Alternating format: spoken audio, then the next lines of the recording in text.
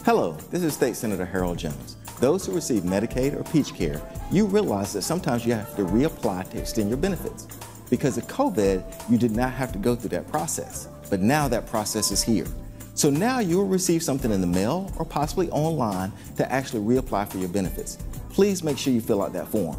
It is a good thing. It will allow you to continue your benefits. So when you get that form, fill it out so you can keep your Medicaid or PeachCare benefits.